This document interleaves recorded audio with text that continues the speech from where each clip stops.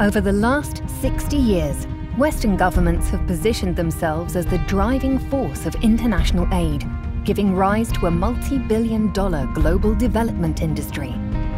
But efforts to eradicate poverty through aid have failed, and activists and experts around the world are calling for change. Acton Institute's Poverty Inc. documentary exposes the neo-colonial, paternalistic attitudes that dominate today's global poverty industry.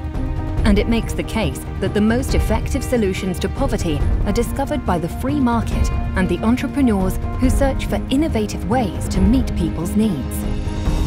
Led by the conviction that thoughtful documentaries change culture, and drawing on more than 200 interviews filmed across 20 countries, Poverty Inc. unearths an uncomfortable side of charity we can no longer ignore.